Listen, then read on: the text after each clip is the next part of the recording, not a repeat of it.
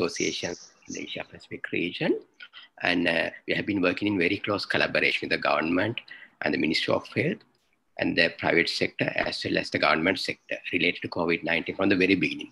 Therefore, it's a pleasure for me as the President of Sri Lanka Medical Association to welcome everyone, especially the CEOs of the corporate sector and the officials of the Ceylon Chamber of Commerce for this very important webinar. Today, we have lined up several resource persons, very eminent resource persons for this discussion, including Dr. Padma Gunaratne, who is the President-elect of Sri Lanka Medical Association, and also several other eminent doctors and clinicians like Dr. Anada Wijewickrama and Dr. Shirani Chandrasiri, Prof. Saroj, Jayasingha, and Dr. Lakshman Gamlath from the Ministry of Health. And we hope to have a very useful and interactive dialogue with the corporate sector and work out the measures and mechanisms, how we can control the current crisis situation together. Because the whole idea is to maintain the economic activities while controlling this situation. And I'd like to thank everyone, especially Dr. Padma Gunaratne and Mr. Manjula De Silva, who is the Secretary General and the CEO of Ceylon Chamber of Commerce, for organizing and arrange this very important activity. And to coordinate and moderate this session, I would like to hand over to Dr. Jayasingha, who is the Assistant Secretary of SLMA, to conduct this session. Over to you, Sajid. Thank you, sir. So, first of all, I would like to invite Mr. Manju De Silva, Secretary General, and the CEO of the Ceylon Chamber of Commerce, to give a brief welcome for the session.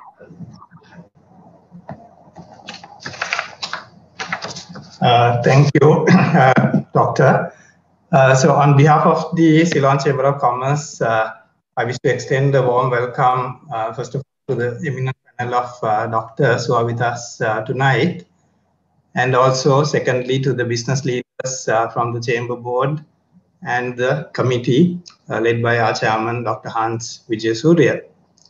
I wish to thank the Sri Lanka Medical Association, in particular its president, Professor Indika Karunathilaka, and President-elect Dr. Padma Gunaratne for responding to our request and making all the arrangements to facilitate this event. Special word of thanks to Dr. Padma Gunaratne, who made all the arrangements.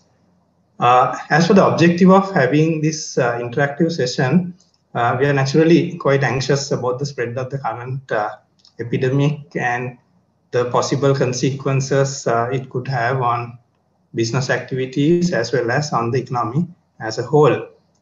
So we thought of engaging with the doctors through SLMA to have this interactive discussion to get a better understanding of what's happening, the current status, and also the actions that are being taken to arrest the situation.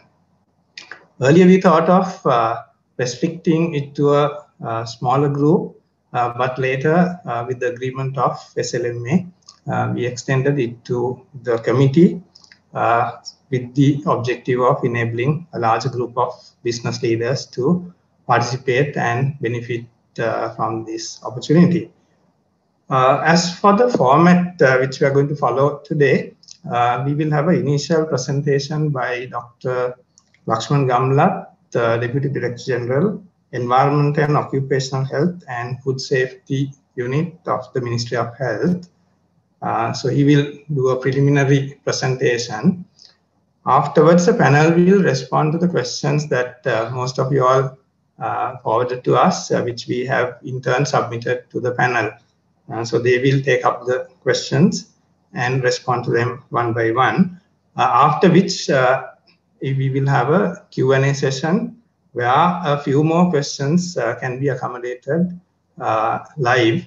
And you will have to use the raise hand feature that is available to be given an opportunity to present your question. So that will be at the very end. We will have a short Q&A session where some questions can be posed directly by you. At all other times, other than when you are raising a question, please keep your mics on mute so that there will not be any unnecessary disturbances. And I think even the videos, if the videos also can be switched off, it will help the proceedings. So thank you very much for your participation, and I will now pass on to the doctors to carry on with the proceedings from this point onwards. Thank you. Right. Thank you, Mr. Manjula. So I would like to come back to Professor Indika. Sir, what is your opinion regarding the level of spread in the community in Sri Lanka about this new coronavirus? Thank you, Sajid. I mean, can I share the screen just to show some of the slides that I would like to see? Let's see.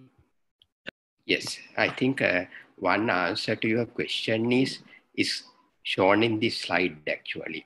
As you can see, previously Sri Lanka has managed to control this situation reasonably well, and the number of cases were very much limited.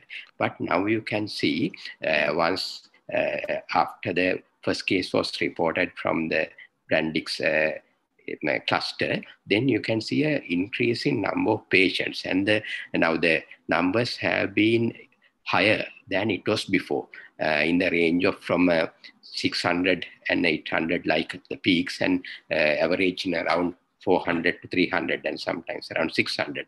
So what we can see is that seem to be a serious situation compared to the previous. This may be due to a range of reasons. One could be that the main clusters that were responsible in the free trade zone as well as in the fish market, the conditions were very much conducive for the spread, like the crowded and the poorly ventilated situations where a lot of people stay in a close confinement for longer time, and then probably may have spread into different parts of the country, also due to transport and the supply chains, and also due to the different behavior patterns, so on and so forth. So what we can see is this time we are seeing much serious situation. So obviously this is something that has to be contained as soon as possible, because the way the patients are being reported, it looks like that it will overwhelm the health system of the country. So definitely we need exceptional measures at this time period to control the situation. And even if this is controlled, probably at the moment no one can predict exactly what's going to happen, but probably it seems that this is a situation that we have to live with for a longer time. So all of us, all the stakeholders, different sections, we need to be prepared to live with this situation and adapt to the new normal. So that is very important. And also regarding what we should be doing. Again, this is a conceptual framework that Sri Lanka Medical Association and the colleges have come up related to what we call the 3L, 3T, 3C approach, where for the general public, the main areas would be 3 C's, like cleaning hand and the hygiene, and avoiding crowded places, and covering mouth and nose. Then related to the government, 3L, that is legal enforcement, leadership and legislation. And for the health sector, the approach is trace, test and treat. First trace, identify, then test, then treat, in that order. And most importantly, cooperation, collaboration and coordination between all sectors are very important.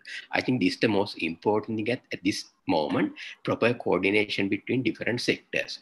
When it comes to all the stakeholders, including the corporate sector, I think these 3 C's are very important, because cooperation, coordination and collaboration between different sectors, probably that's the key for successful containment.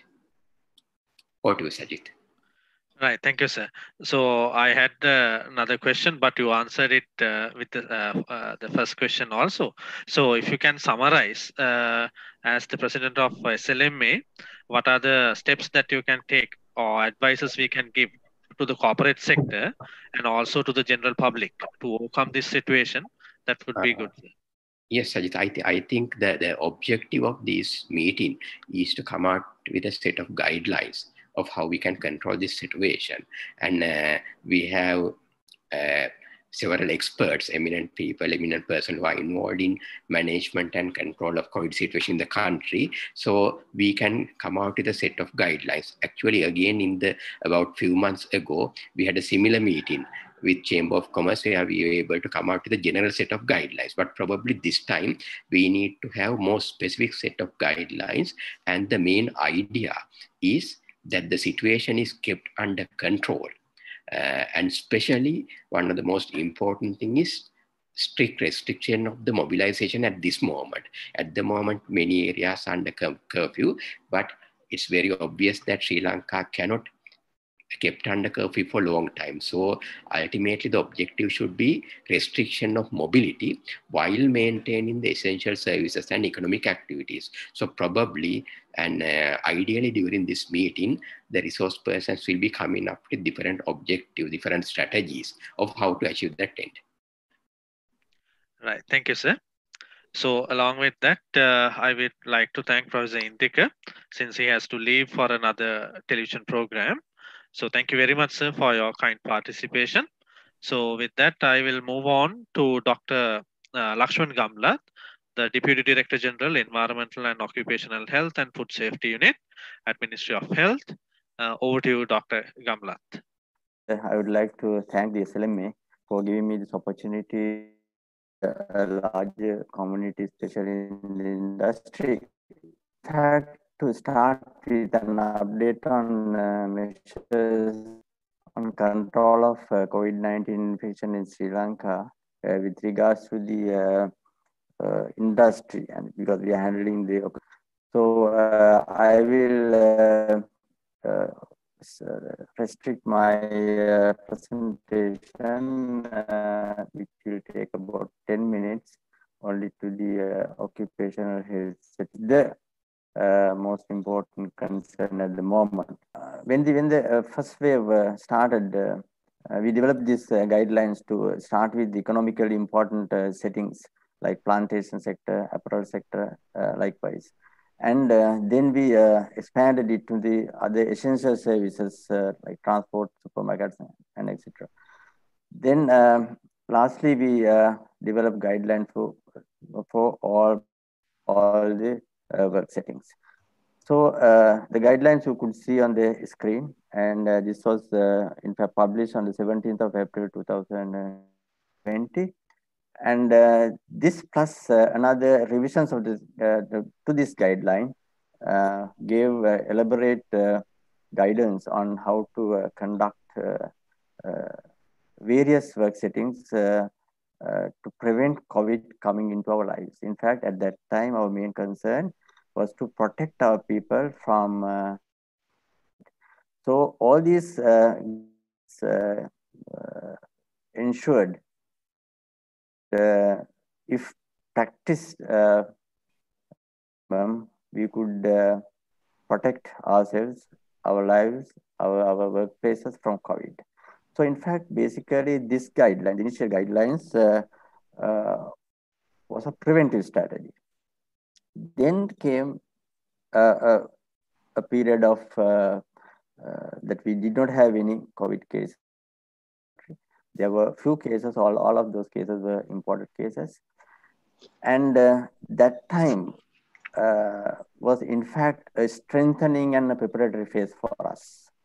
From the experience we learned from the first wave, then in this preparatory and strengthening phase, we identified high-risk work settings like BOI zones.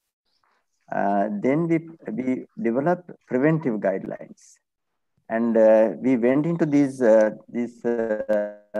places, the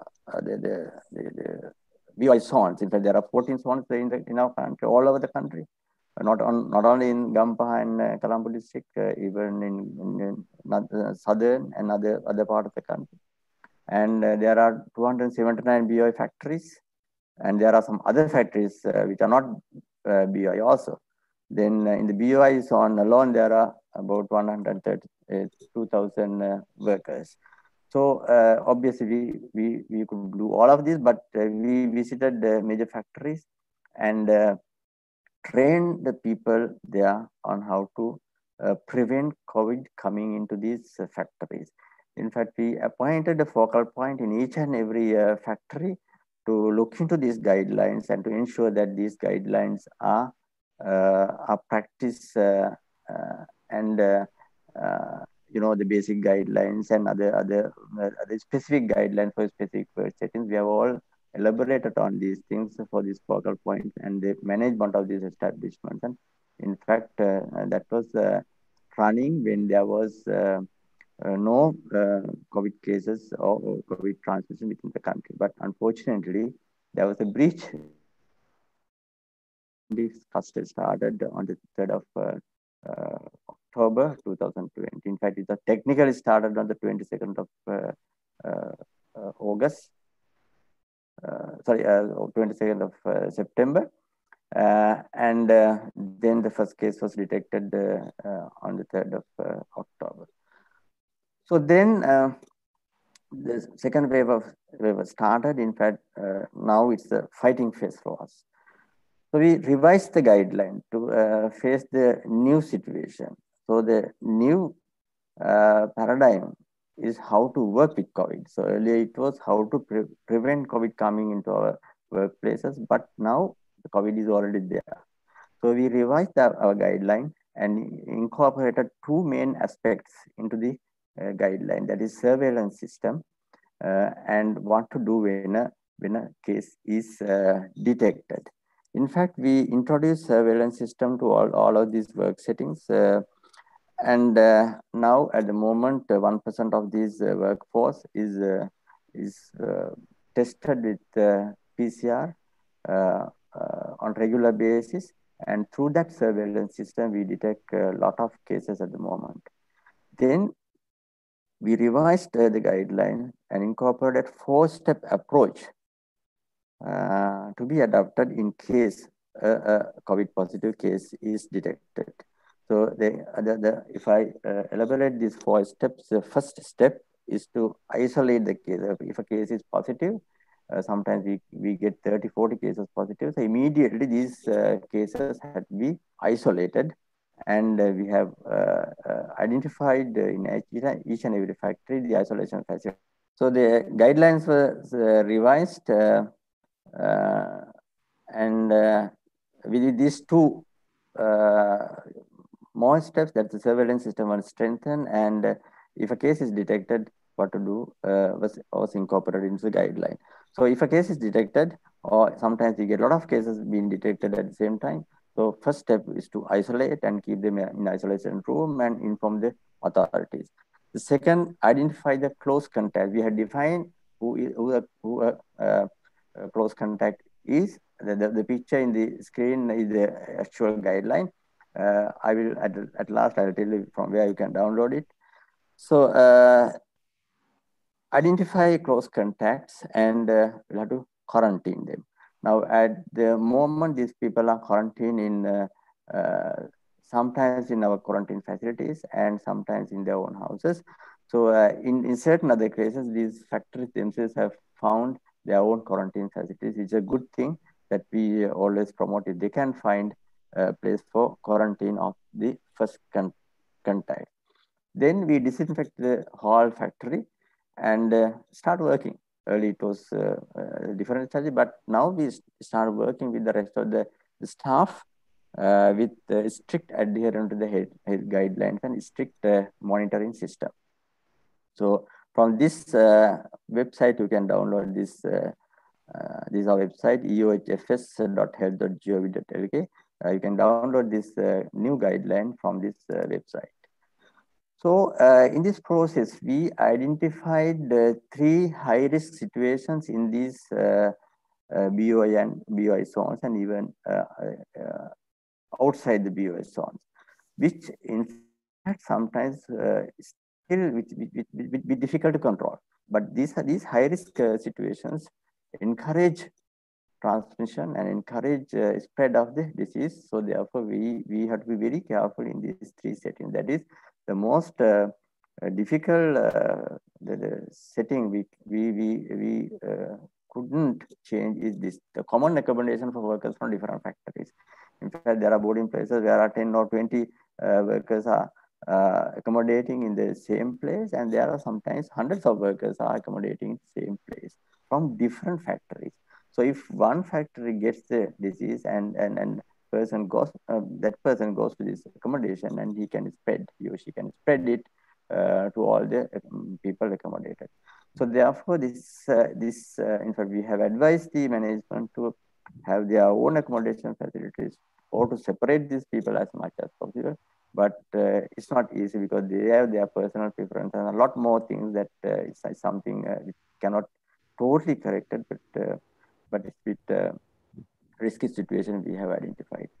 The second risky situation is common maintenance teams. Now, there's a common maintenance teams maintaining these machines, visit these factories on a regular basis. So for that, we have included the separate checklist and guidance on how to control these maintenance teams in this new guidelines.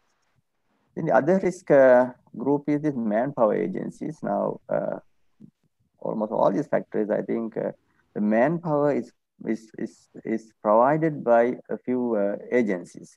So they recruit people and distribute this manpower among very many factories. So therefore, that is a risky behavior because it can, if 1 or 2 persons having, it can lead to spread of this disease to other factories.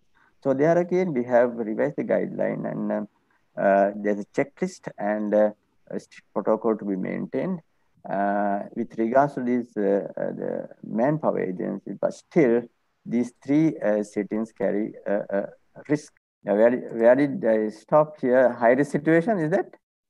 Yes, that's right. Okay, we have identified this high risk situation, common accommodation, common maintenance teams, and manpower agencies. In fact, we have developed our guidelines and revised our guidelines to accommodate these concerns also. Then the present situation is that we are allowing this factory to function, but adherent to the health guidelines, and we are doing continuous surveillance in all these factories, and close monitoring through an established mechanism is in place. Now, the monitoring is done through the PHIs and the zonal heads or the zonal directors. So these focal points in each and every factory will have to have their documents, all the health guidelines to be documented, recorded, and these statistics recorded should be communicated daily to their zonal managers. We have developed format, so they are reporting daily to their zonal managers, and the Ministry of Health and the relevant MOH get this data once a week. But if a case is reported, that has to be reported to the zonal manager and the area MOH immediately, and that also will be looked into, and all those monitoring and what action to be taken in case the case has been reported, also documented and monitored, and we have appointed focal points for each and every factories to monitor this closely, and we are from the Ministry of Health is also monitoring these factories very closely. So lastly, these are the contact details of any other resources if you wish to reach the ministry website. I think everyone knows our website in the Environment and Occupational Health Unit is the second one. Then somebody has asked some question about curfew passes, and Dr. Champika Wickramasinghe is the Deputy Director General, Ministry of Health, and this is her number with regards to that. Or Director General of Health Service is the authority issuing the special curfew passes other than the work settings which are already allowed to work. If somebody wants a special curfew pass, they can contact these people in obtaining the curfew passes. So thank you very much. Very sorry for the disturbance on the way. Thank you very much, Gamlath. Yeah. I don't think that Sajit is available. Either. Thank you very much. I think that it's the time that we would start questioning the Yes. the resource panelists. I think the first question is posed to Professor Manoj Veerasinghe. Manoj, are you there? Yes, madam, I'm here. Yeah, so the what we would be interested in knowing is that according to current estimates, how long do you think it will take to contain the current situation and bring it to pre-October levels? It's a very difficult question to answer. I have to say it first. The last time I and with a few others did projections to show how the epidemic would go, and actually we were able to predict it more or less to the actual estimates and the actual things that happen. But this time it's just 3 weeks or reaching 1 month now. But the dynamics of this spread is much different from what we saw last time. So giving a brief answer to this, what I, from the epidemiological and public health side, which I see is that at least for next 2-3 weeks, we will have cases coming. Is, for example, 50, 100 or 150 cases throughout, because to at least about 2 to 3 weeks. Sometimes actually last couple of days, we saw cases more than 500 coming in 2 occasions. But generally, I would think that we will see cases across, particularly Western province. And now we are having an issue, or a bit of an issue in Kegol district and Ahaliagoda. So if you look at these two, there is possibility of further contacts going. If you look at from Ahaliagoda to the Ratnapura side, and from Kegol, it's distributed across Kegol actually at least in about 3 to 4 MOH areas in Kegol. So there's the possibility it could spread to few more. In Gampaha, I think the original places that we had the cases that we are seeing now is lower than what we have seen. But if you look at Colombo, because I have some general understanding in Colombo, because I'm also whole last week worked at the ground level in Colombo in our own MOH area. Yes. In Kotte, what I see is we have fairly large number of contacts to a given case. So based on that, what we see, we may get at least 100, 150 cases across the country for at least for 2 to 3 weeks that I see, because, and everything depends on how we can restrict mobility to the extent that we can actually apply public health interventions to communities and hotspots in those areas. But if we fail to do certain things, it could go out of proportion. So my general understanding from what we are doing now, and what we are doing now, tracing, quarantine at homes, and withdrawing cases from the community to 3 levels of treatment centers at the moment. At least next 3 weeks, basically, I think we need to expect at least 100, 150 cases a day. So it's very difficult to say when we could go to the pre-October situation. I think we have to live with this for some time, but it does not mean that we should totally stop our economic activities and you should go for a lockdown of the whole country, which I personally don't agree.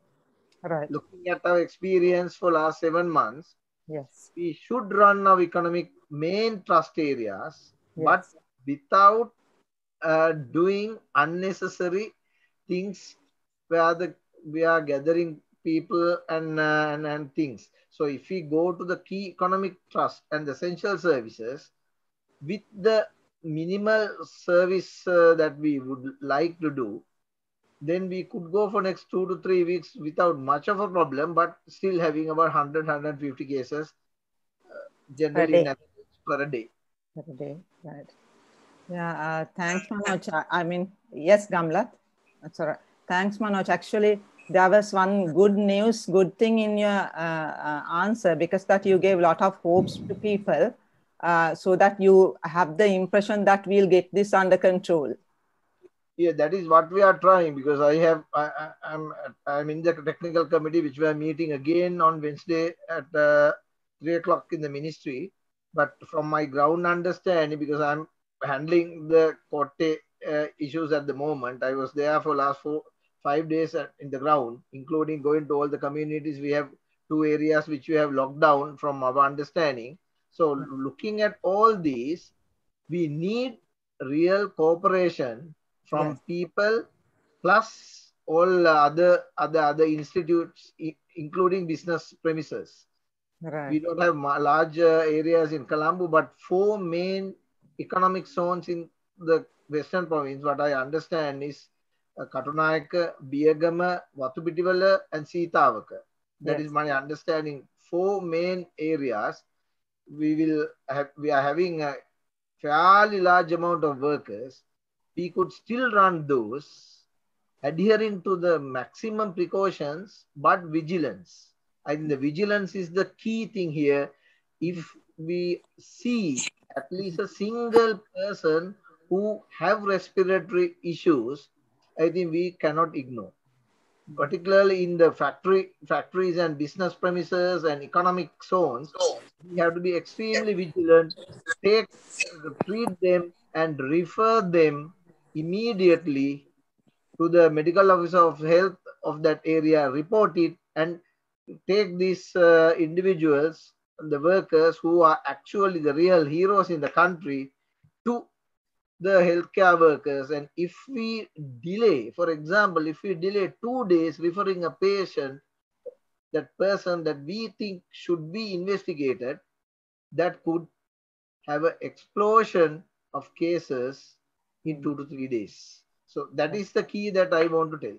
Yeah, thanks, Manoj. The second question is that actually these are the questions that we have been, has been forwarded to us. Now that asymptomatic patient cases are in quarantine, what are the measures taken to monitor them? Yes, basically about 5 to 6 days back.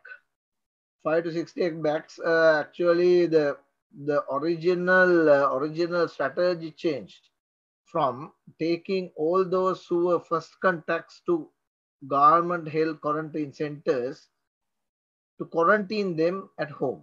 So this is how things work. So it's not an easy task, because I know I have about 9,000 plus about 10,000 people in Kotte who are now under lockdown. In a 70,000 large population. So it's not an easy task.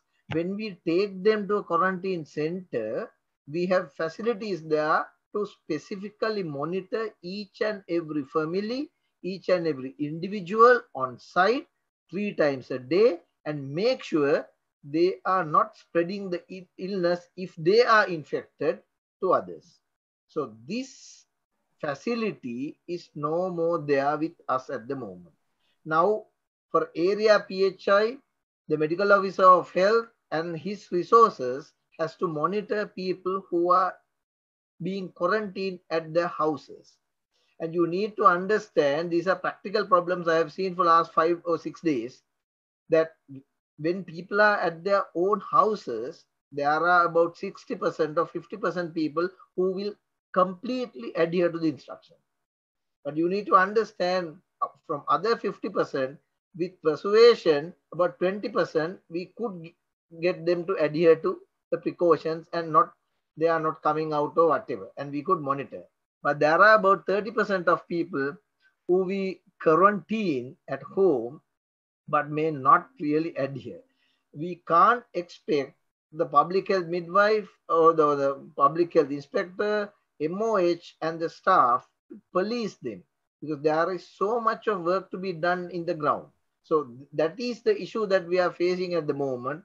And if such things happen in an area which there is potential of further spreading, that is where lockdowns, local lockdowns are being done. And the police is supporting basically, but police is also actually their capacity also becoming bit of an issue, because there is about 3,000 policemen, as I understand, is already on quarantine. So this is also an issue. So for the question that you are asking, the measures are, the PHI generally goes around at least a day, one round in the morning to see whether people are there. Second one is inherited surveillance system. The people on the other side of the road would complain that people are moving out of their homes. So we get so much of calls that when people move out from a quarantine house or whatever. So the people are engaged in this. But the issue is sometimes when people actually go out, we may not be able to really force them in, because it's very difficult. One person for 10,000 population or 15,000 population is not going to work. So these are the issues that we are seeing. I'm not telling that we have to revert, but the general community and the others has to support if we are going to really monitor people inside. But while telling that, there is another issue that we need to look at. Particularly, this is a business community, and if we have large boarding places and we are quarantining them in the boarding places, there are two things we have to be extremely sure that we can provide.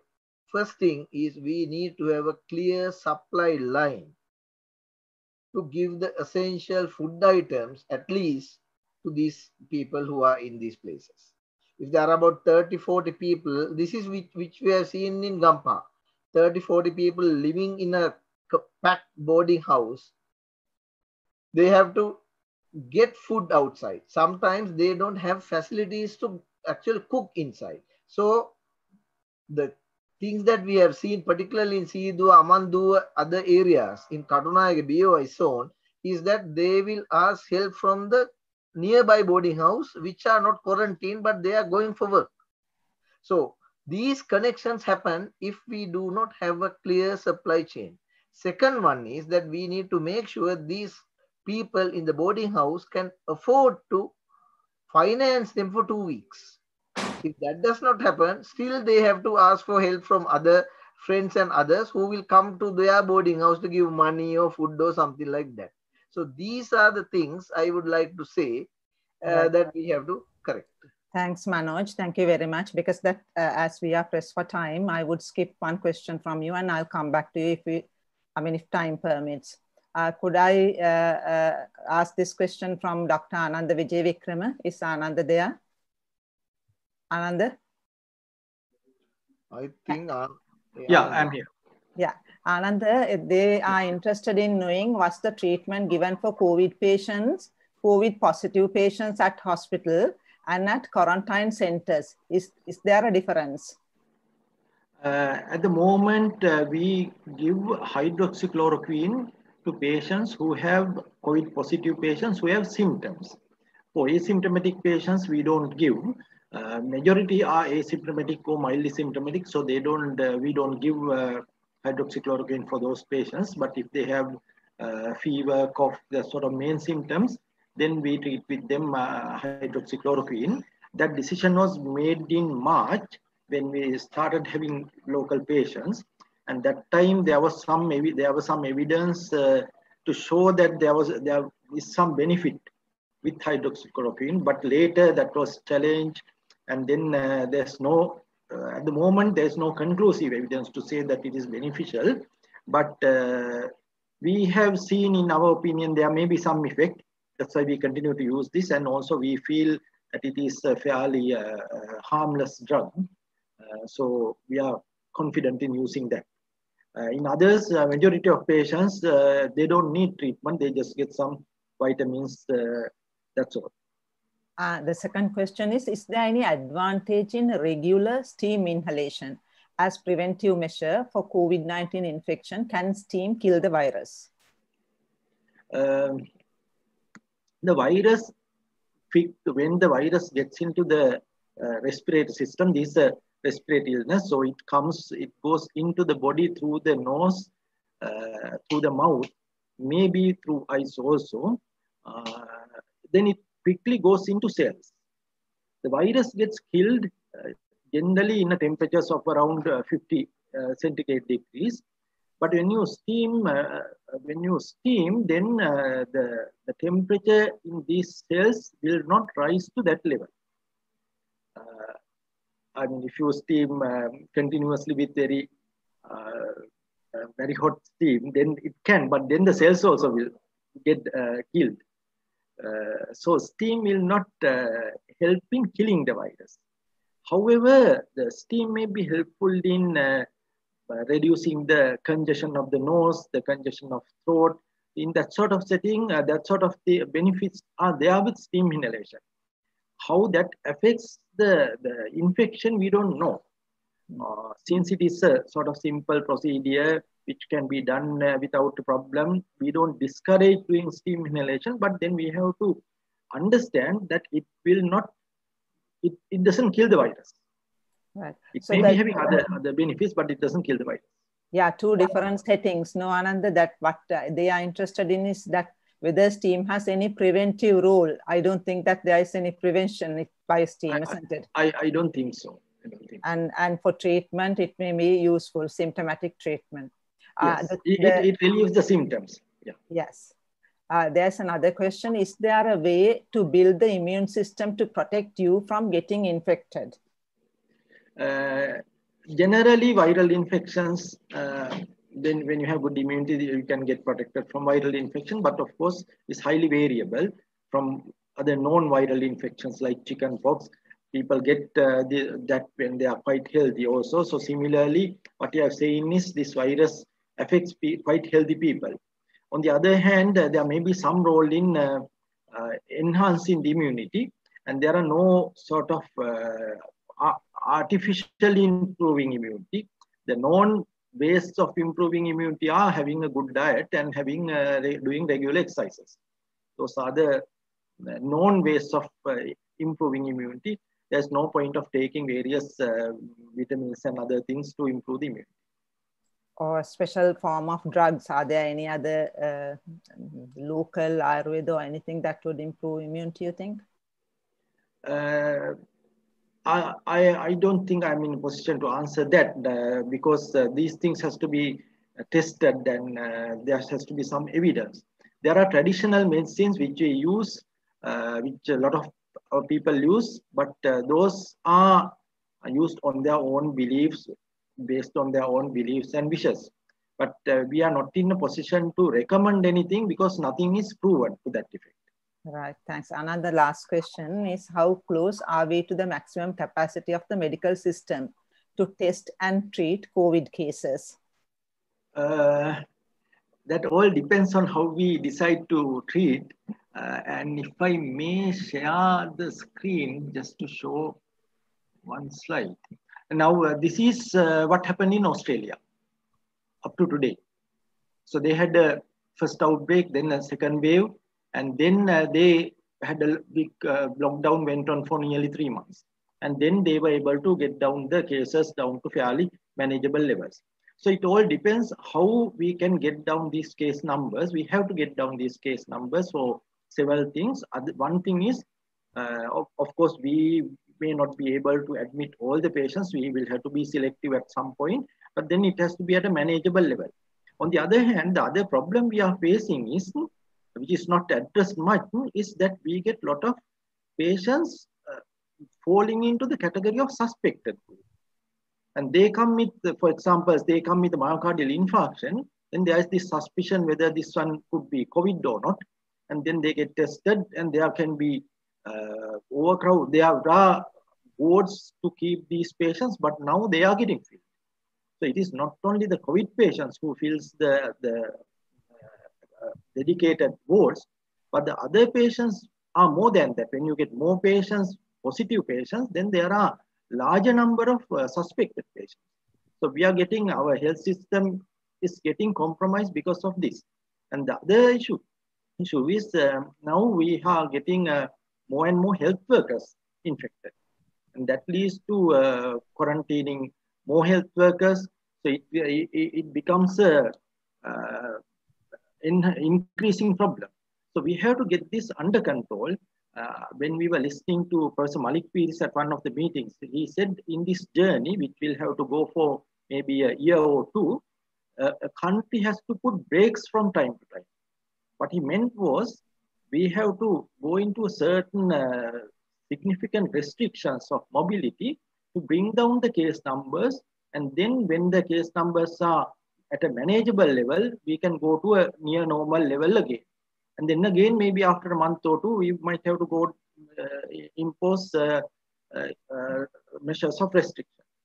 So if that is done, I think that has to be done.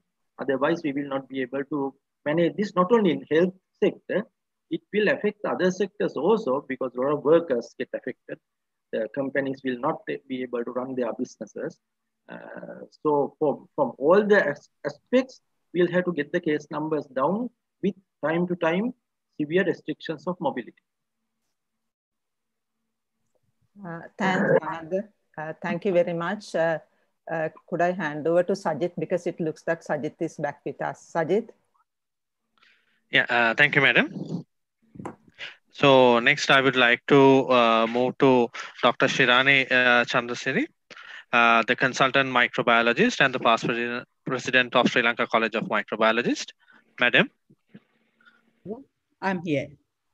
Yeah, madam, now, what is your knowledge on the genetic strain of this new virus? Is it more virulent than the previous strain that we have encountered previously?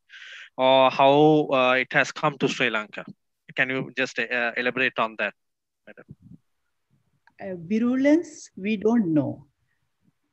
Actually, I think this question came because 2 days back, Professor Indika published her findings about what she said was that this virus has more transmissibility, not virulence.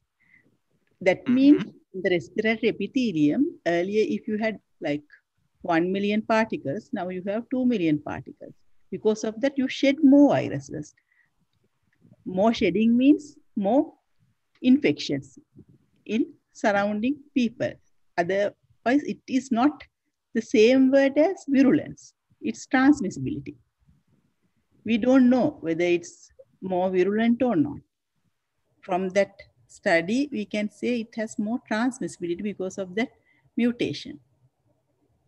Madam, do you have any idea where it has come from, the new strain? But this is the circulating strain, most common strain in the world at the moment.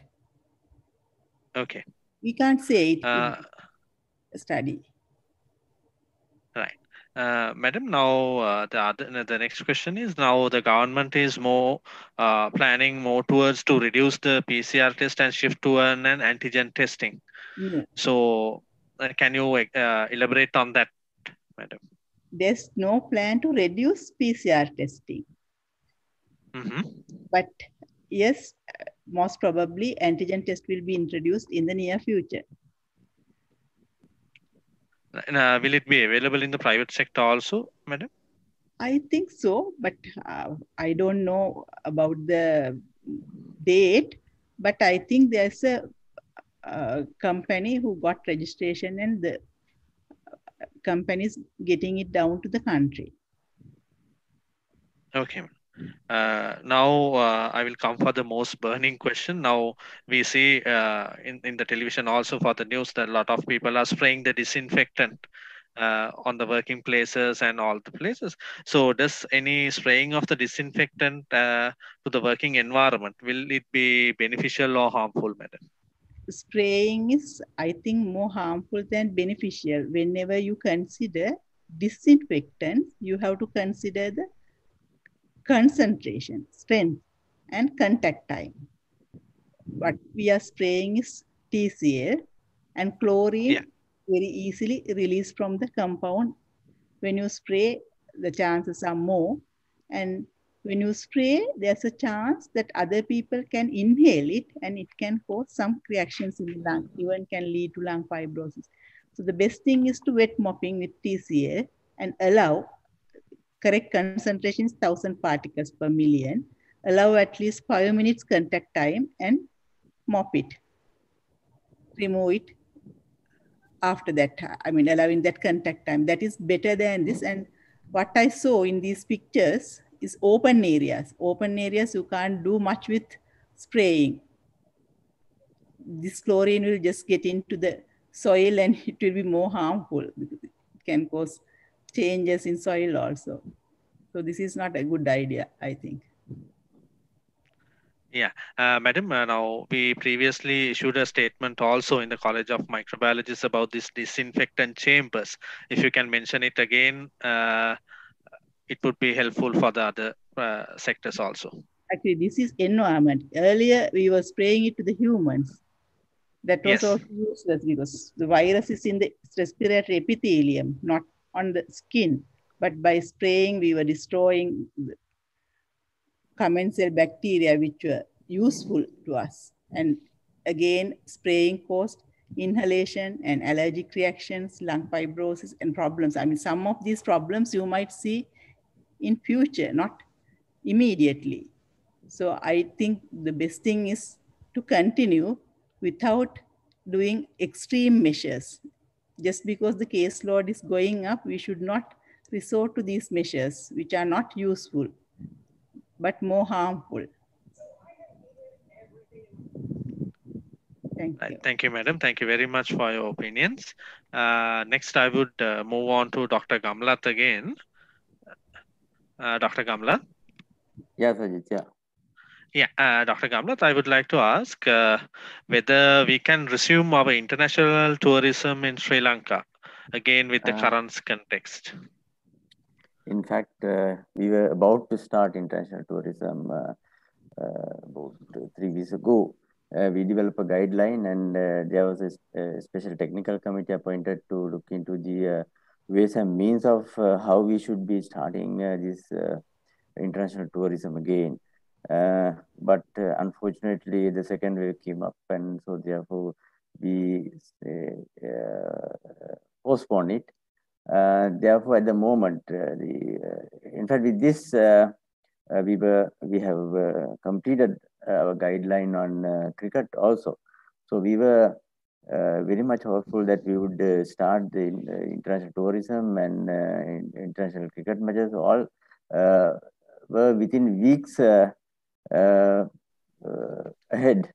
when this second wave came in. So therefore, now it's not the time to, in fact, the Director General has written to these authorities that this is not the time to think of those risky settings. Therefore, once this is under control, we can think of it. And we are ready with our guidelines, but not at this moment we can start it. But once this is under control, we can think of international tourism and cricket matches also. Yeah, thank you, sir. And I would like to ask, is there any difference in the quarantine process in Sri Lanka or the foreign passport holders or the diplomats who's traveling to Sri Lanka? Yeah, the Sri Lankan expatriates who are arriving in our country, they have to undergo 2 weeks of quarantine in a designated place decided by the government. And there's a little deviation for the diplomatic community. They have to get the PCR test done in their country within 72 hours of their departure from that country. And then, if not, we will do a PCR at the airport. And on negative PCR, we will allow them to come in, and they are allowed home quarantine for 2 weeks in their own accommodation facility, designated facility in the diplomatic facility itself, or there are some quarters, some designated facilities for them. So we allow 2 weeks of quarantine for them, and after that they can join the team in their offices. Yeah, thank you, sir. Any specific advices or guidelines for especially for the apparel sector? Yes, in fact, in my presentation, that's what I presented. That's especially if I couldn't tell you the apparel sector. It's especially for the apparel sector because even before the second wave came in, we have identified this apparel sector as a high risk setting.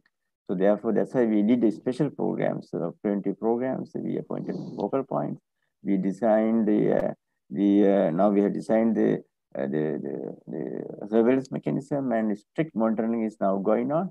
So therefore, the guideline I showed you, it can be downloaded from our website.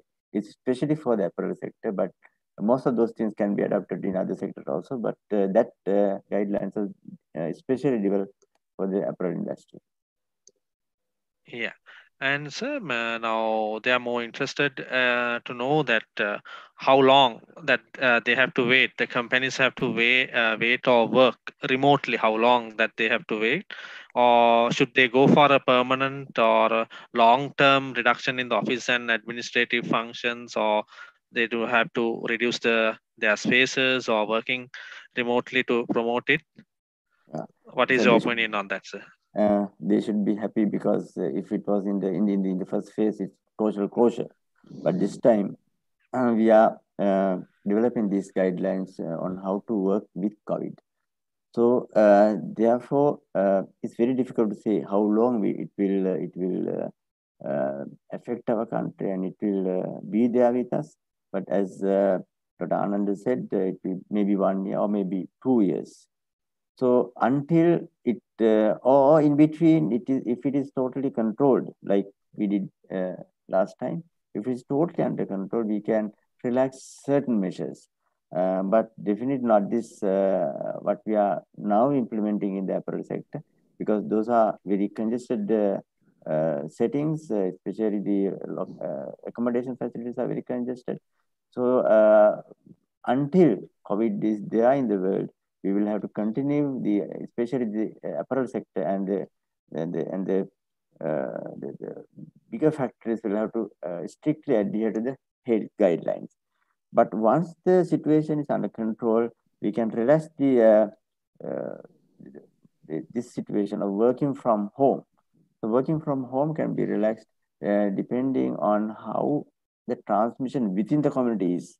So if the community transmission is brought back to or near zero, we can allow people to enjoy the freedom and enjoy working physically in the offices at that time. But I think nobody can at this moment tell how long will it take for us to start such normal activities as we enjoyed a month ago. Yeah, the final question for you, sir. What about the curfew passes issued for the company or the staff transport? Is it from the police or the MOH officers? How the companies can obtain that? In fact, this time the issue of curfew passes have been relaxed to a large extent. Earlier, it was through the recommendation of the Ministry of Health, everybody will have to take obtain these passes from the police. But now, yesterday, I think everybody would have seen in the media about 50 odd work settings, government, private, and other work settings had been listed as essential services. And any person working in these work settings can travel to and from those from home or accommodation places to these working places by producing their the working identity card to the police. So that can be that is regarded as a curfew pass. So therefore, large majority of workers who are listed in this listing, which is about 50 odd settings, can travel using their identity card as a curfew pass.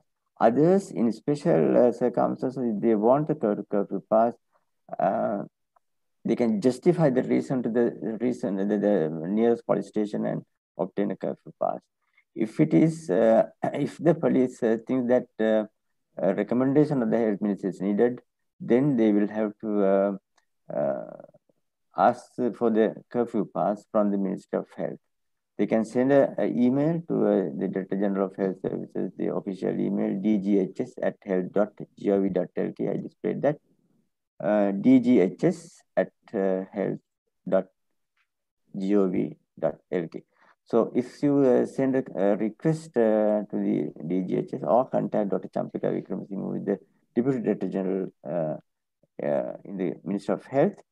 She's the authority for arranging these passes. In special circumstances, anybody can request from these sources, and the Ministry of Health will issue a recommendation to the nearest police station for them to issue the curfew pass. Thank you, sir. So with that, I will move on to Professor Saroj Jayasingha, consultant physician and professor in medicine, Faculty of Medicine, University of Colombo. Sir? Yeah, hi. Good evening, everybody. Hi, sir. Yeah, good evening, sir. So first question for you, sir, is what are the antiviral drugs available for COVID patients? I think any antiviral drugs. Well, I think Ananda briefly mentioned about this, and certainly he will fill in some of the details. But so far, we have hydroxychloroquine, as he mentioned, which is being used on symptomatic. But other than that, the effective drug so far is dexamethasone, but that is when it is given to seriously ill patients in the ICUs. Remdesivir, also variable effectiveness. Some studies are saying it's useful, some are saying it's not useful, even though I think even President Trump got it. The antibodies given in serum form so far, again, the jury is out, we are still not sure. But when a person goes into the ICU, again, Ananda has much more experience than me. They have learned certain things, such as giving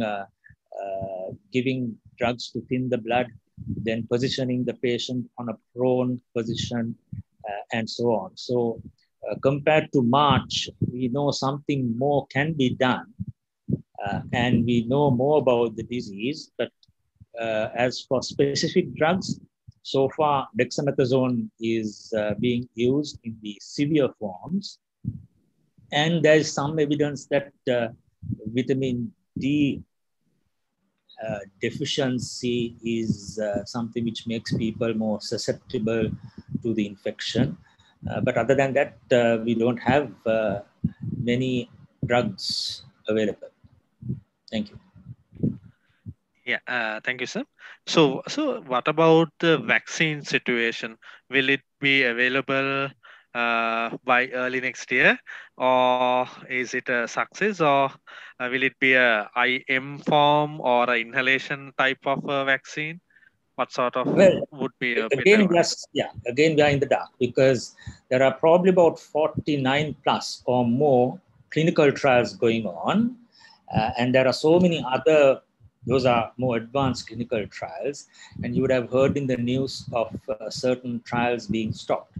See, basically, the vaccine is where you look at you know that the virus is a RNA surrounded by, it's covered in a protein. So you can take the RNA and pieces of RNA and make a vaccine. You can take pieces of the surface, like the spike protein, etc., and make the vaccine, or you can inactivate, that is, you take the virus and basically inactivate and use the whole virus. I mean, so there are various combinations of this, and several countries are in the race. So we have China, US, India, Cuba, Israel, and so many other countries. Even Thailand is trying to produce its own vaccine. So the race is on to produce a vaccine. The Russians are also producing it. You would have heard about Sputnik. And whether we'll get it or not is going to be the million-dollar question. Now, luckily, the WHO has been working with what they call the Global Vaccine and Immunization, Global Alliance for Vaccines and Immunization, which was set up by the Gates Foundation in 1999, plus a Coalition for Epidemic Preparedness Innovation and the WHO. So they have formed a global alliance to try and secure enough vaccines to be distributed to the low income and middle income countries. and UNICEF is going to take a play a major role. So I'm sure the ministry will also have its take on this, Ministry of Health and Sri Lanka. So depending on how quickly the vaccines are produced, we will see them coming through these channels such as the WHO. Plus, we will get private sector actors who have gone through the FDA and all other approvals, and it will be available in the market. So those will be more expensive. So as I see, it will all depend on how this whole thing evolves. But we cannot wait for the vaccine. We already have a vaccine, and that is to wear the mask, have social distance, not to touch our faces, wash our hands very frequently. All those are types of vaccines because that will prevent you from getting the virus. So short answer, we don't know. Are we trying? I'm sure the Ministry of Health and the government is trying to get the vaccine. Who is going to get the vaccine first? That would be a very big ethical debate on that. Probably the most vulnerable should get it first. That is elderly, diabetics, hypertensives, and so on. But those will have to be discussed later. Thank you. Thank you, sir. With that, we come to the end of our valuable discussion. So we'll move on for the open panel discussions if you all have any questions. So you all can use the raised hand option or send us the questions on the chat.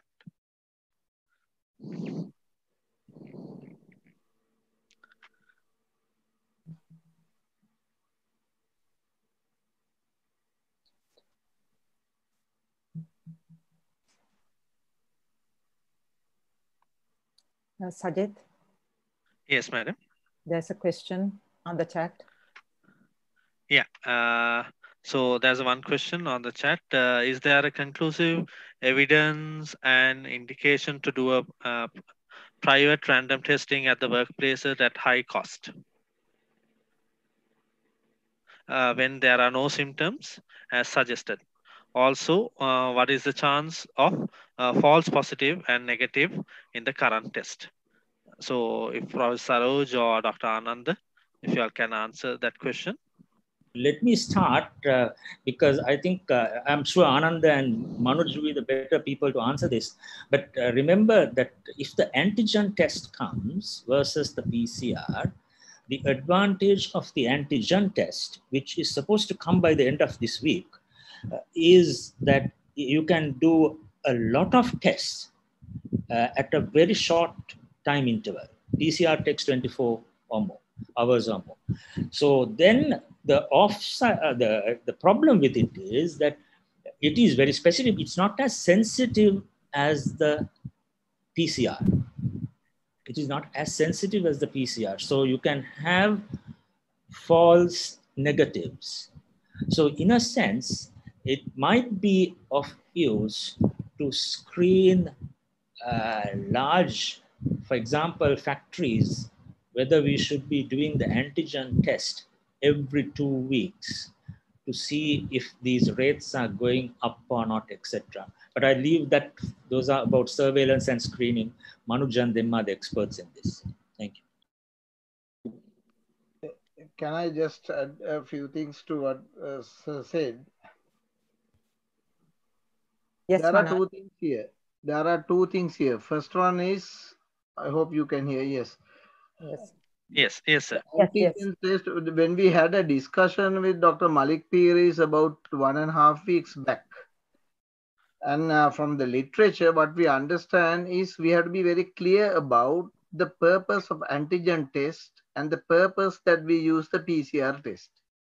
It was very clearly stated that the antigen test or the kit could be used as a screening test or mass screening. And the PCR is a diagnostic test to clearly tell whether this person is infected or not. The antigen test with a higher sensitivity could capture those who are infected, but finally, when we are really looking at in in an epidemiological way, screening is screening to see what proportion of people are infected. And if we are not sure about certain things, we may have to use diagnostic test. The issue is, without a diagnostic test, we may not be able to pinpoint and tell these are the people who are really infected. But it's a costly business. It takes a large amount of time. So for large screening, as the question states, is to screen your maybe workforce at a given time where there is not much of cases, but you have to make sure to be vigilant. So antigen test would be a perfect candidate for that. If I may add to that, couple of things. One thing is antigen test had been given a lot of publicity, and there's some evidence to say that it's a good test. But as Professor Saroj said, there's a negative false negative results. But compared to PCR test, it's not a bad test from what the evidence available. However, we are in the process of validating antigen test kits at the moment. Couple of samples had been brought to the country, and we are in the process of validating that. So how we use and when to use will depend on the validation results. On the other hand, if somebody in a factory is having symptoms, I think that person should be tested. I don't think there's any doubt about that. Whether to have regular random screening, I don't know whether that is necessary or not. I think it's an arguable thing in my opinion. And there had been many suggestions to test the health staff in my hospital. And I objected. I said, no, we don't. If anybody is getting symptoms, we test, but not as a routine thing. The main reason for that is we take precautions.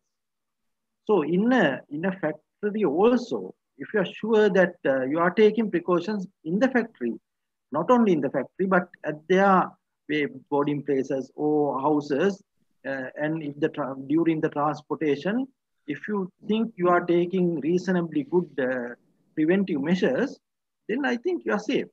So I think that is what is important, because otherwise having regular testing, there's no end to that. Also, at the moment, yes, we say test, and test, but then where is the end? So you have to take that in that context also, because this is not a disease which is going to disappear in a couple of months. Yeah. Right. Thank you, sir. Yeah. Yeah. Can I add? Yes, Dr. Gamlath. Yeah, in fact, the question asked is whether it's justified, the high cost of the PCR being a costly test, and the industry has to do it in the outside, in the private facilities, and it's costly.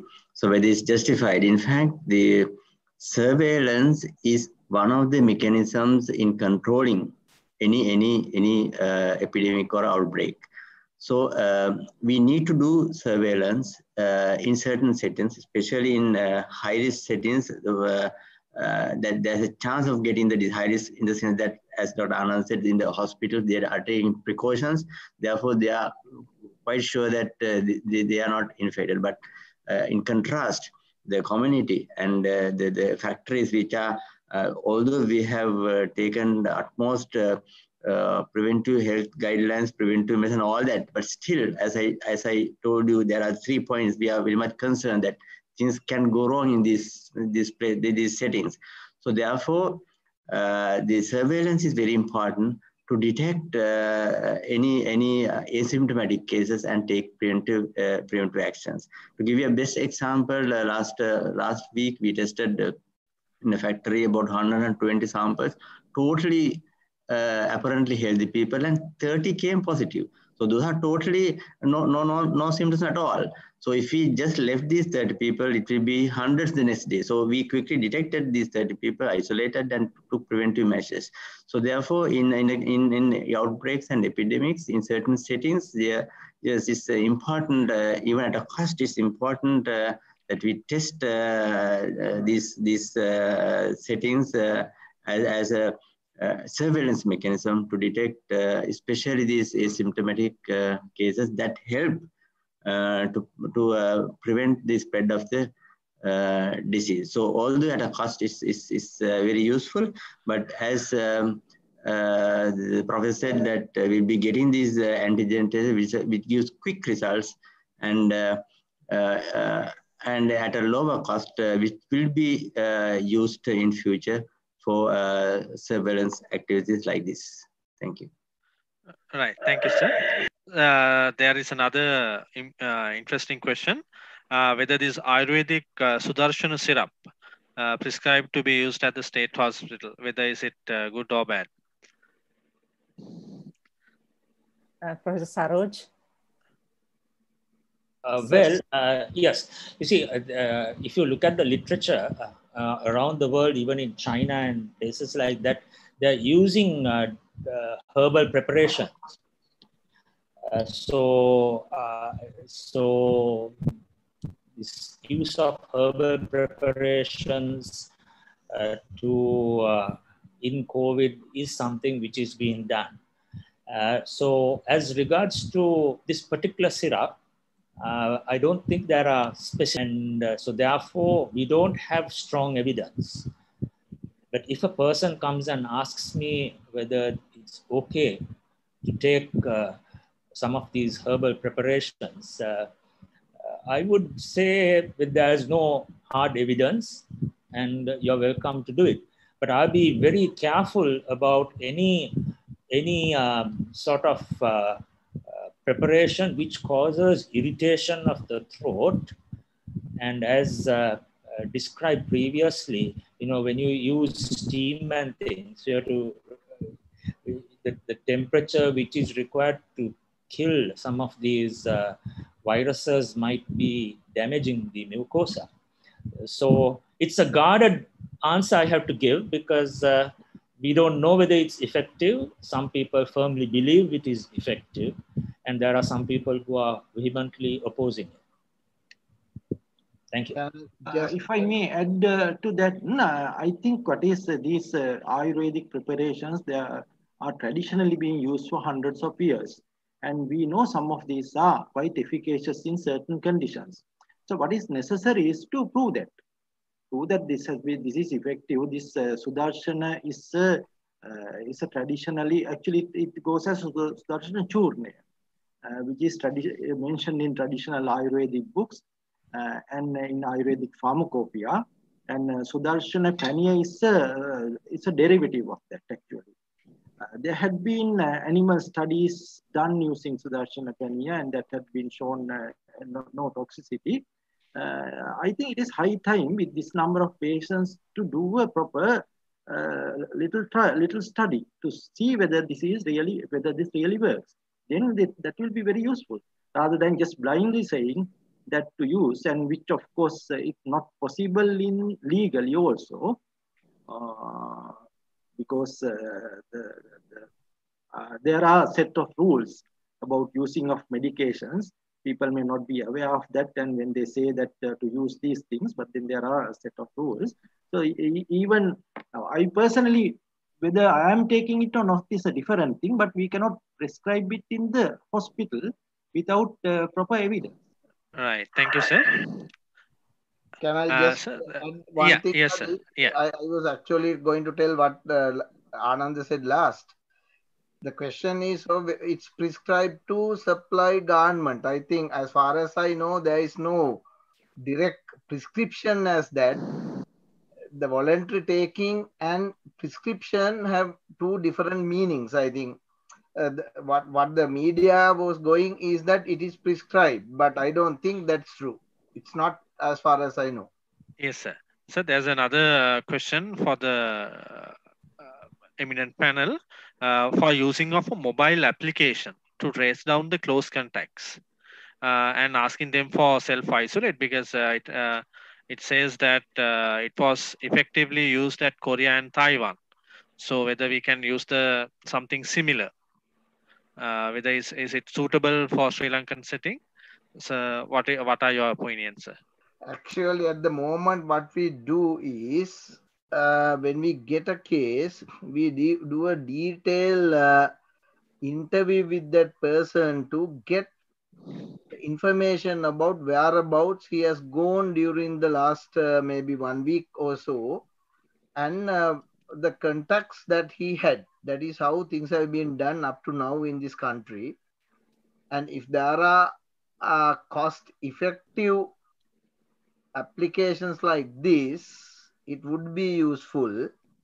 However, what our issue is to what extent it can be used in our setup at this particular moment. So if there are low cost or free of charge type of things, it could be utilized.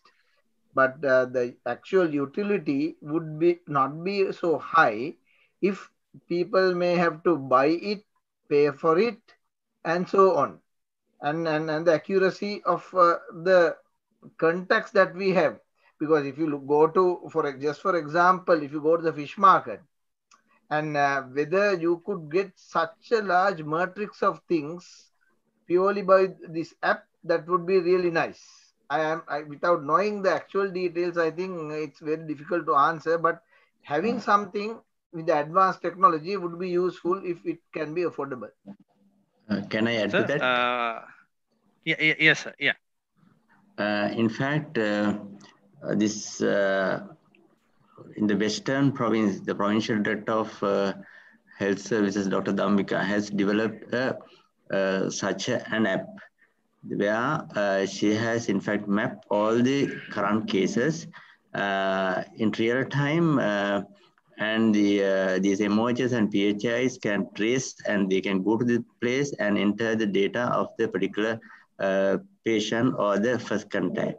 So this is a very good application that they are using now, and the Ministry of Health is now considering to expand this, and that needs certain improvements.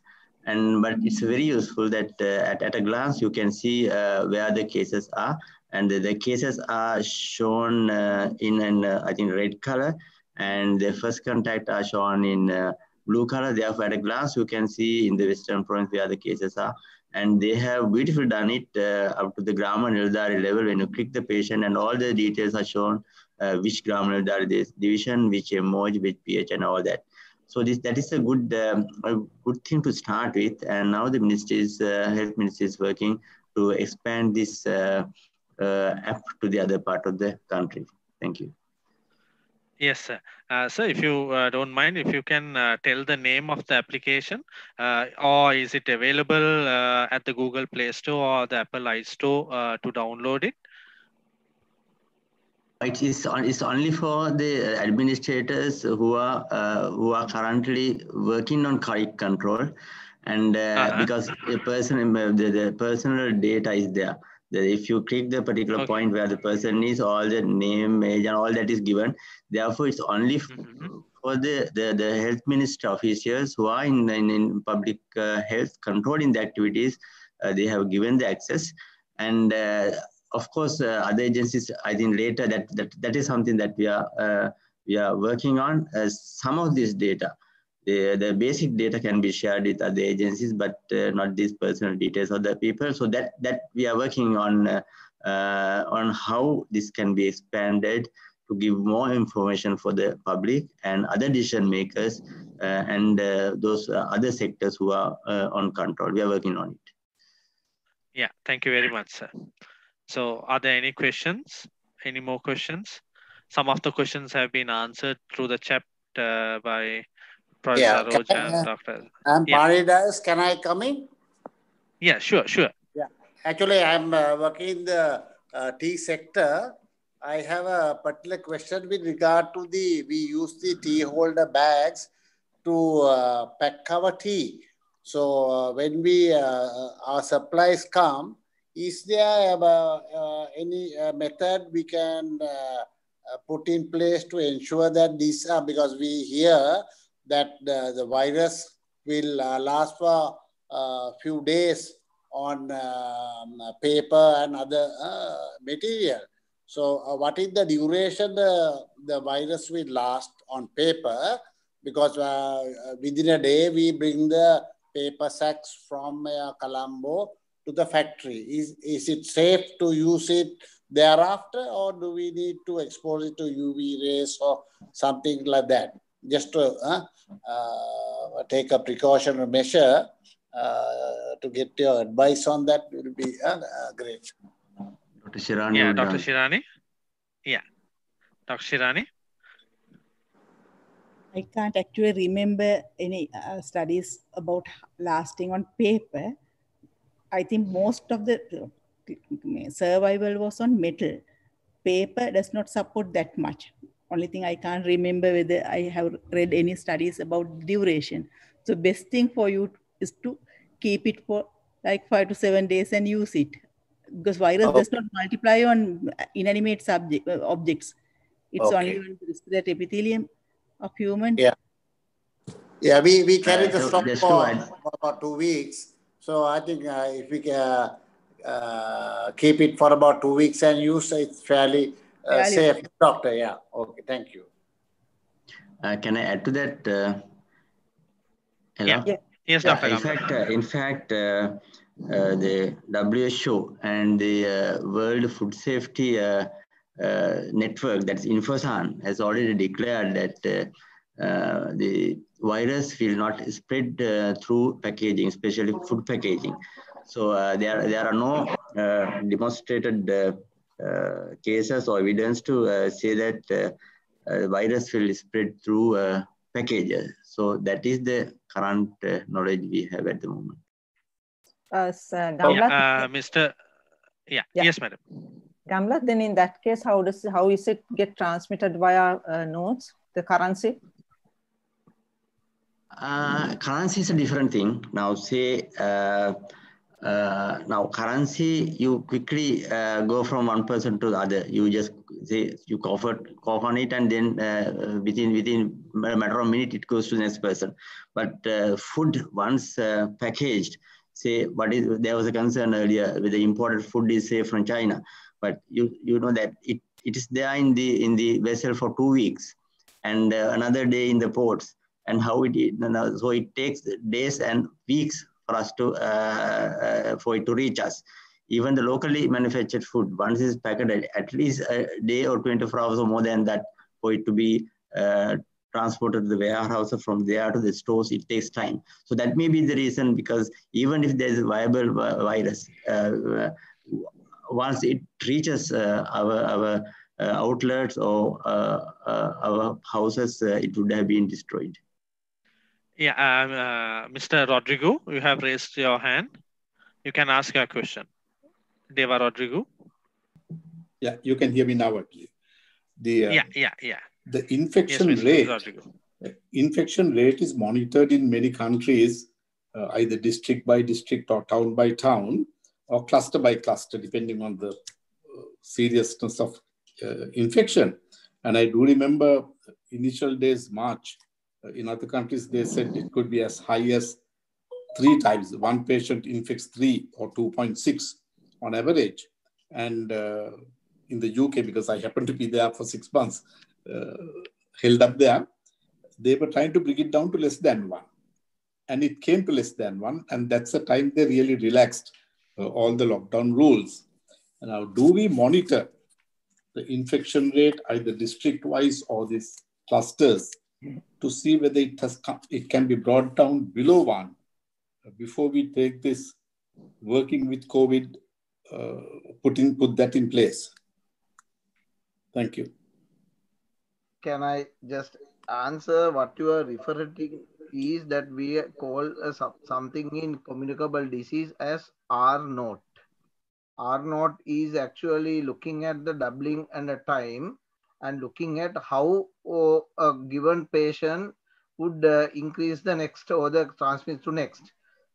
So generally R0 is generally seriously calculated when there is a huge community spread. So here actually at this particular moment, the data is collected in different places, and there is some analysis going on to see how within each small clusters it is being spread. These are being done, But due to the huge workload at the EPID unit and some of us who are working also on the periphery, what you may get some information in couple of weeks time, how it goes from about 4th of October up to maybe to about 6 weeks time. So this information will be there possibly in 2 to 3 weeks time when the actual data is being analyzed. Up to now, it's very difficult to tell how it behaves. R0 is the basic parameter that we use in communicable disease spread. So that information will be available possibly in a couple of weeks time. Could I please come in on that? I believe in other countries it's done. Maybe we don't have the technology or we are not using the technology. They do it very quickly. They announce every week. Now, this was in March in the UK. So I believe there must be a mechanism to use technology to get this information, the R factor or R note or whatever. That's what they use there. And without having that basic information, I think our planning as a country to control this situation will be seriously adversely affected. Yeah, it's not serious technology. It's the actual using of data effectively, looking at the people and the exponential factors that happen in the ground level.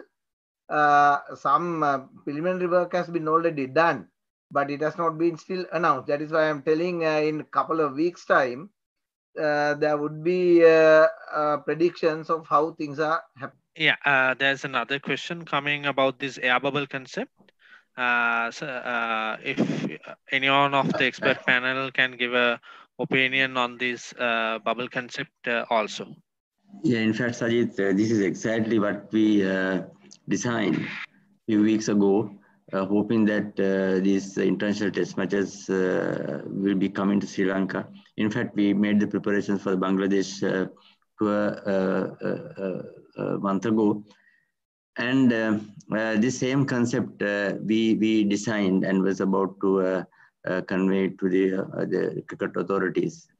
But the problem was that when the second wave came up, and then this is not the time because now this is the time we are getting more and more cases, and the curve is going up. So therefore, it's not the time for recreation and things like that, because everybody, we advise them to adapt to these health measures, and the country as a whole should be geared towards preventive measures. That is one thing. And the other thing is that the health workforce is towards preventive measures in the local settings. So therefore, now if we invite international team, there may be 50 or 100 people coming in. We have to look after them health-wise also, which involves a lot of health manpower. So at this moment, we are very much strained with our health workforce. That is one other reason for us to postpone it. That doesn't mean that it will be postponed forever, but once the curve comes down and we are at a better position, we can think of activating the same guideline again. Right. Thank you, sir. Actually, another question comes from Professor Saroj Jayasingha. I would like to direct it towards the Secretary General of Ceylon Chamber of Commerce, Mr. Manjula. So Professor Saroj is raising this question regarding what is the feasibility of providing better accommodation for the workers to work in or live in a less infective environment. And will it be possible for the workers to work in shift basis? Mr. Manjula? Yes, I may not be able to give a direct answer to that. If you can give a common answer, if you can give a common answer, that would be fine. Yeah, it will depend on the different type of industry, and sort of, I think some organizations are already doing that, where they have their own accommodation. Depending on the scale of the company also, some of them will find it a bit difficult to manage. I think we have some representatives from the apparel sector and other manufacturing sectors. If anybody would like to expand on that. About the Can I possibility. come in on the plantation sector? Yes, please. Yeah. Yeah. Can I? I'm Pani. Actually, I have about 500 workers in the factory. We have about 2 shifts, but they come from different villages. I have about 4 or 5 buses coming, but they are not in dormitory. They go home.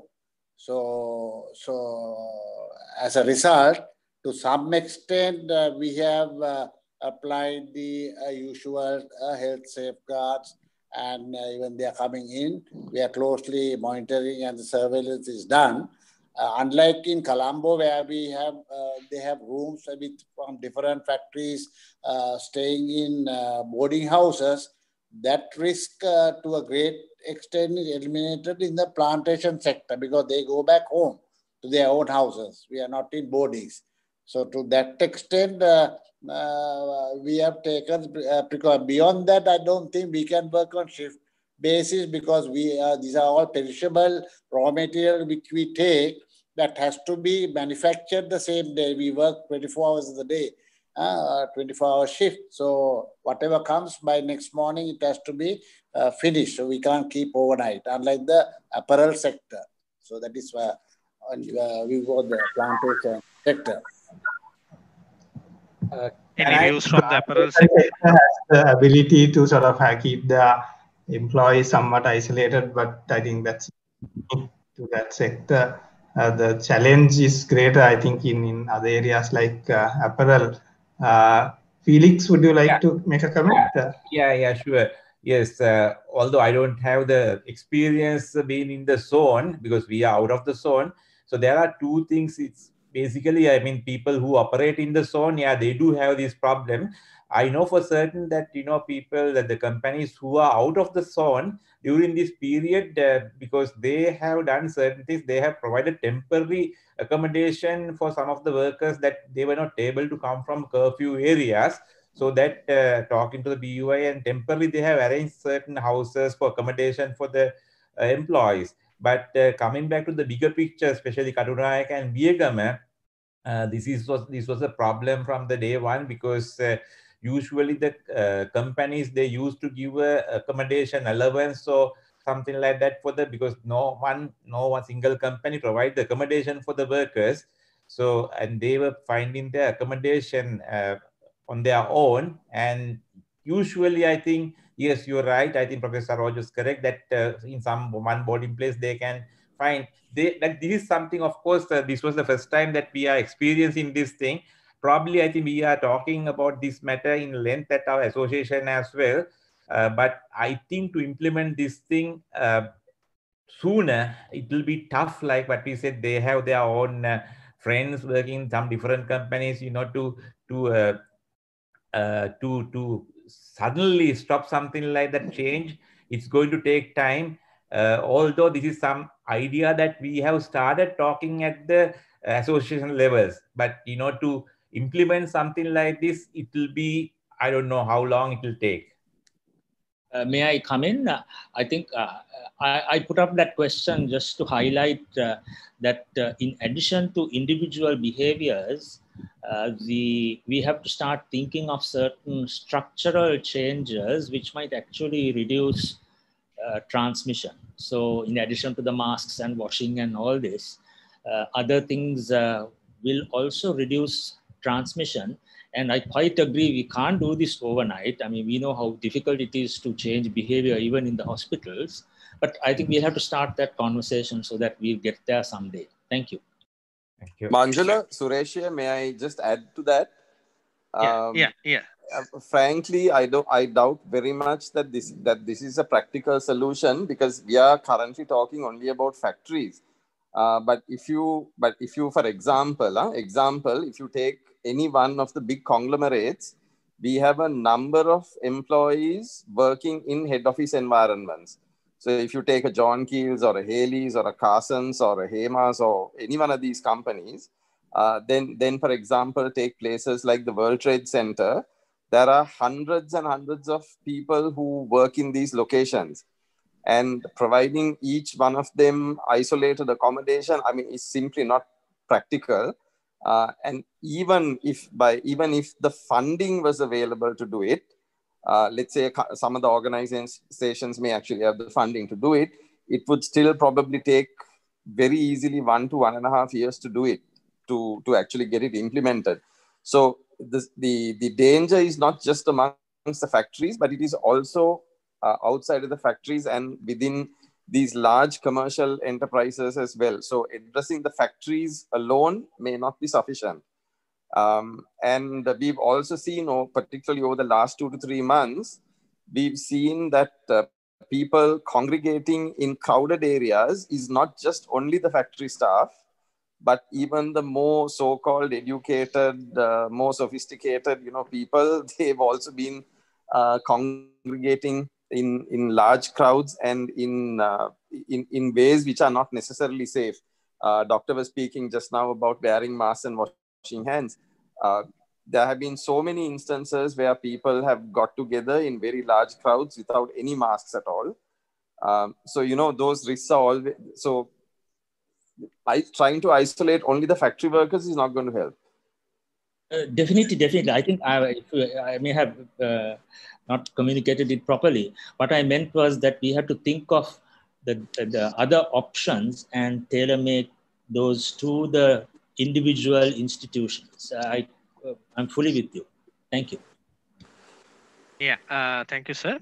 There's another interesting suggestion came from Dr. Anada Wijewickrama. I would like to put that question also to the apparel sector as well and to the Ceylon Chamber of Commerce.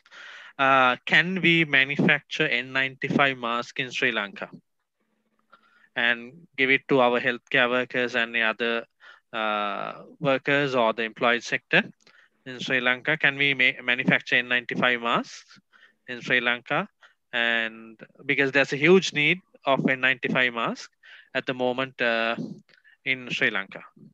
Yeah, maybe let me since I'm coming from apparel sector, let me answer that question.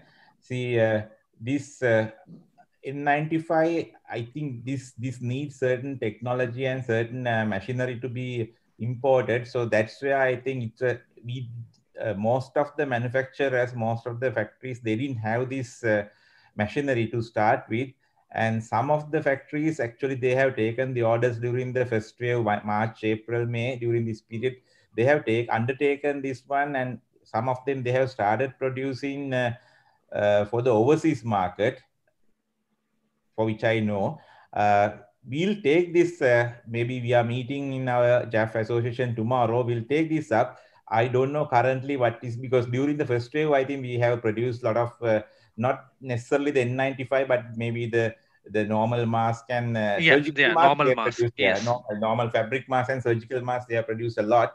But N95, let me check up this matter tomorrow. Yeah, thank you very much. And since it's late night and there are no other questions coming in, I would like to thank. Sorry, Doctor, can I just ask one last question? Yeah, sure. Yeah. So if the 6 basics of wearing a mask, washing your hands, keeping a distance, don't touch your face, don't shake hands, don't go into crowded areas. If everyone were to follow these 6 basic fundamental steps, wouldn't we reduce the spread of this infection quite significantly? I'm not talking about the existing situation. Yes, we have an existing situation which is quite dire. We need to address that probably in different ways. But going forward, if we can get everyone to focus on and actually action these 6 basic points, wouldn't we stop the spread of this infection quite significantly? Yes, Dr. Manju. Answer. Thank you for raising this point. Yes, to a large extent, we can reduce spreading of the virus. But on practice and practical situation, what I find, we can push for about 50% to do it correctly, with force another 20%. But practically what's happening in the ground, about 30% of the people we find very difficult to change this behavior. I agree that if we can change at least up to about 85%, we may not be 100%, but we can fairly reach a control situation. So to do that, we need a real good behavior change communication strategy directed at these 30% of people. And we have been trying few, and we have done a couple of studies to see what are the actual barriers or the weaknesses in the system that we were not able to do this change. And we are actually proposing something similar to this to push a good behavioral change communication strategy to do this. But practically, it's far from achieving it. We are far from achieving it. It's a very challenging task. If yes, I may, fully agree. Yeah, if I may add another point. Now, these 6 are important for individuals. When it comes to commercial sector and large, say, offices, factories, and so on, another important aspect is having good ventilation. If you have good ventilation, that will prevent the spread of infection significantly. Where that is not there, only this spread occurs. So if you cannot have do away with air conditioning, have at least couple of exhaust fans. Whenever possible, have good ventilation, especially in places like cafeterias.